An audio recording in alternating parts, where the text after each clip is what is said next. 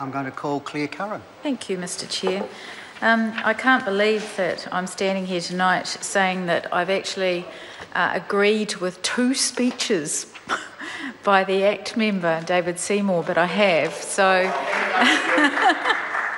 here we go. Strange times.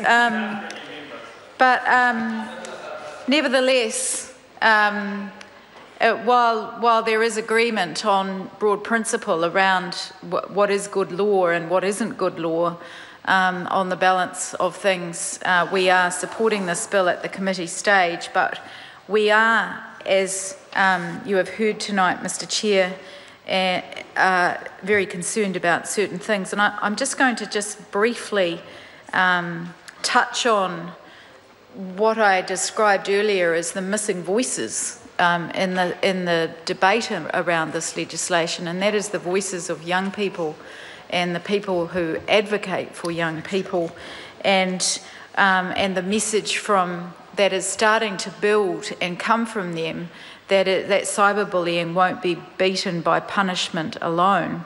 And I want to refer to a group called Sticks and Stones, which is a student-led digital citizenship project, which is actually based in central Otago, which is probably quite chilly at the moment. I would imagine it was -4 degrees at Dunedin Airport this morning, just for everyone's information, and I imagine it's much chillier there. But they are quite heated around this issue and quite exercised around it because they're teenagers, and they're teenagers who have first-hand experience that words can hurt and be hard to escape. And they have a message, and that message is that penalties like fines or even jail seem more like a scare tactic than a solution, which, while they might stop people from cyberbullying out of fear in the short term, they are highly unlikely to change the mindset of bullies. And I think this just really reinforces what my colleague Jacinda Ardern said before, is that it's the peer group where the work needs to be done.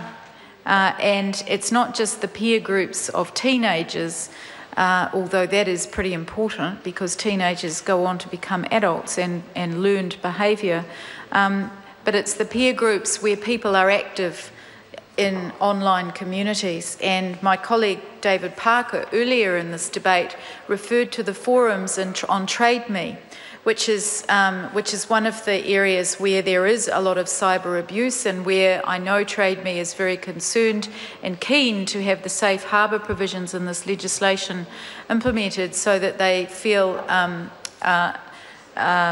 to be protected from defamation cases and from liability.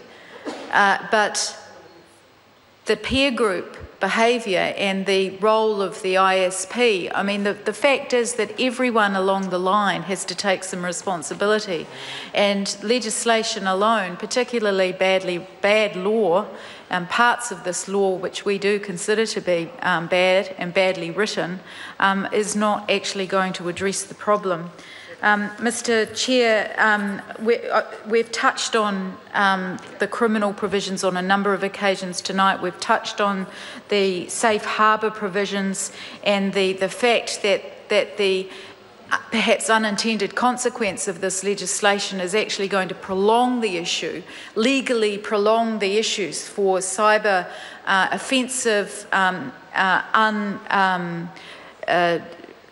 bullying tactics, intimate photos, abuse, etc., to be able to be legally kept online for longer periods of time before they can actually be addressed.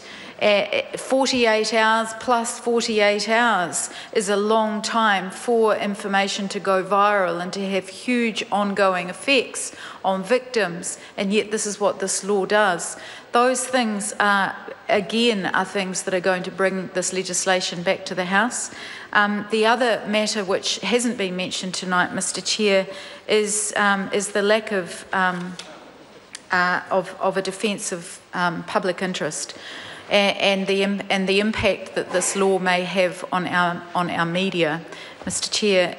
This is actually a critical issue, and one that, again, Mr Chair, is actually going to have ongoing ramifications. And despite the Law Commission's work that was done, despite, I think there's been a lot of submissions to the committee that were on this matter, the Minister refused to include an exemption for media in this piece of legislation, which meant that there therefore is no specific public interest defence which can be used in a mediation or a district court process, which is what the Law Commission recommended. And I think that this is probably one of the glaring, again, the other glaring gaps or gaps of omission in this law is that what is going to be the impact on free speech, and I think the ACT member over there would no doubt again agree with the position being taken tonight. Is that in the haste to try and put in place what I know was described, I think somewhere else in the House tonight as potentially knee-jerk, to try and deal with this issue, that one of the consequences could be on one of the core parts of our democracy, which is free speech, and on media, and on satire and irony, on cartoons. How long is it going to be before we have a religious cartoon that ends up in the district court? A media organisation ends up in the district court defending its right to publish a cartoon that has offended a group of people.